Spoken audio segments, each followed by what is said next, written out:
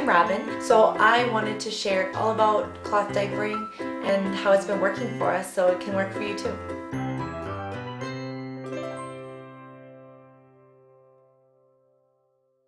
So for supplies, a lot of people have containers and then they have a pail liner inside.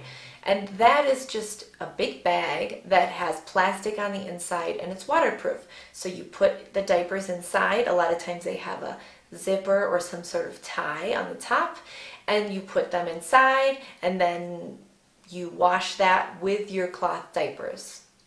So I don't actually have that. My husband and I have a different system. I got 4 wet bags. It's the same concept as a pail liner, but it's smaller and it's travel size. So you go to the park, you bring some of your cloth diapers, and then when they're dirty, you open this, you put them inside, and then you close it. And we also fill them when we're at home. That works for us. We didn't have to buy a pail liner.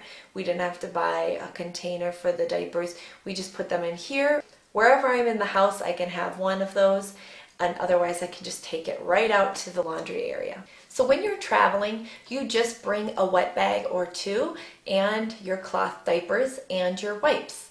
If you're using cloth wipes, what we do is we wet them before we go. We put them in a container and they're ready to go. Some cloth diapering parents use regular disposable wipes. I don't. I find that it's easy enough. I'm already doing a load. Why not just throw in the wipes? It takes no extra time. I don't fold the wipes. You can use cloths that you buy at a store for your wipes. You can make your own. I'm like the most bare bones wipe person ever.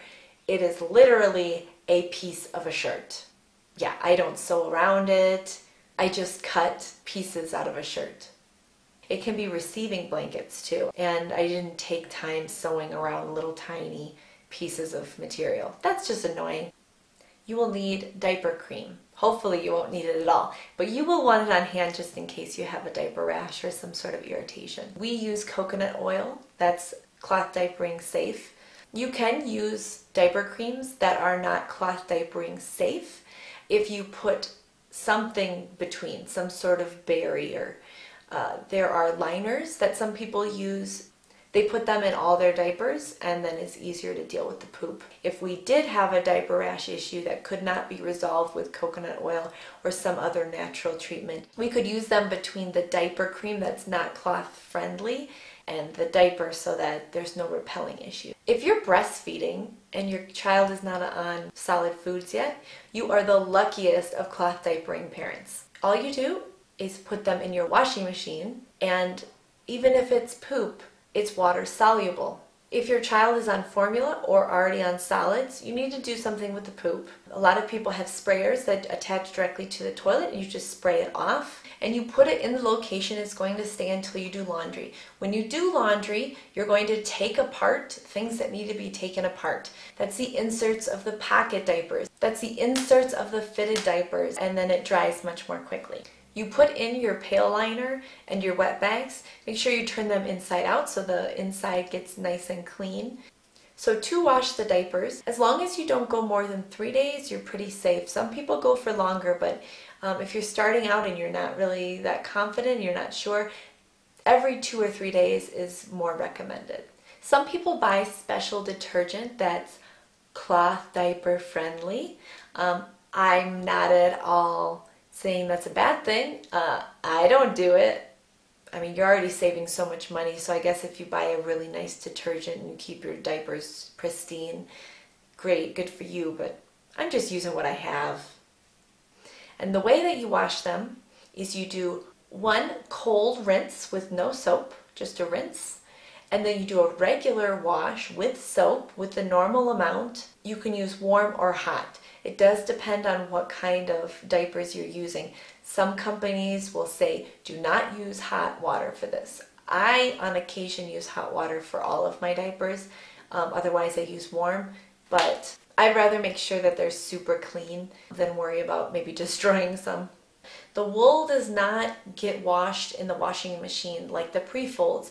What you need to do is have them air out every week. You can gently hand wash your wool covers, and you want to use a wool wash or a mild soap with lanolin. The lanolin is what keeps it waterproof. I like to put my inserts in the sun, and I like to put my pocket diapers in the shade.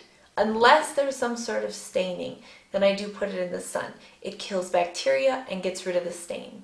The sun is a natural bleach. If you use bleach instead, that can be irritating to your baby's skin.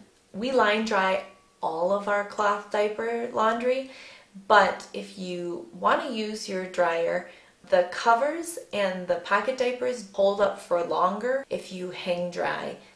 If you get your diapers new, make sure you check if they need to be prepped. Some diapers you need to wash multiple times to build up the absorbency.